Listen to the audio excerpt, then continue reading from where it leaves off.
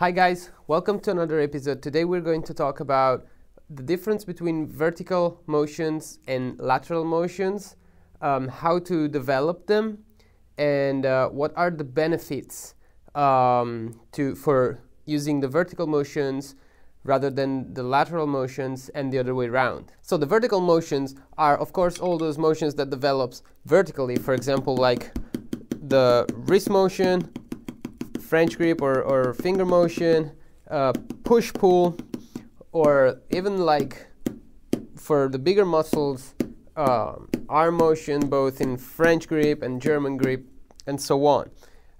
So by vertical, we mean all those motions that develop vertically, of course, and that go straight forward, up and down, okay?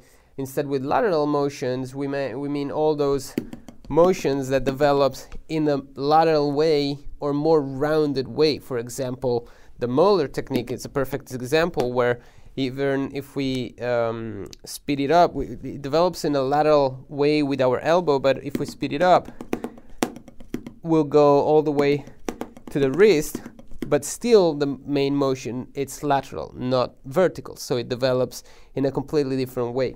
Same thing we can say about the lower part of the body, where we have like heel down, heel up, heel toe. These are all vertical motions.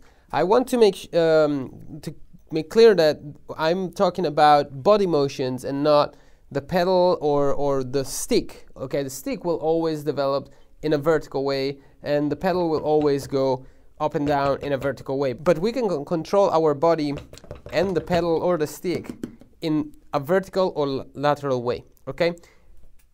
A lateral way of controlling the pedal is, of course, the swivel technique, for example.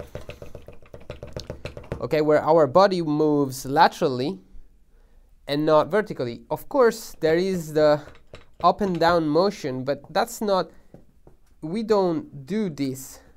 And whoever does this is not a swivel, this is a heel up that then people kind of move the foot right and left for an like uncontrolled reason. But the swivel, actually, it's one stroke per side, okay? So because the injection, it's lateral and not vertical. This would still be a vertical approach even though the foot is moving sideways.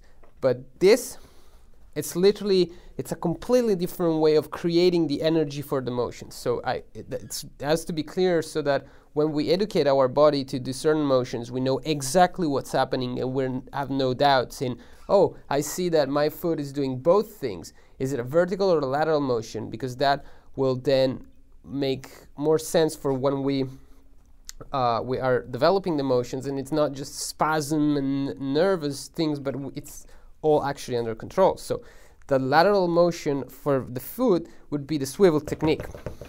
Okay, so this is a very important thing to be aware of, because in this way we already know how to educate our body from the very beginning, from when we're building our technique, our grips,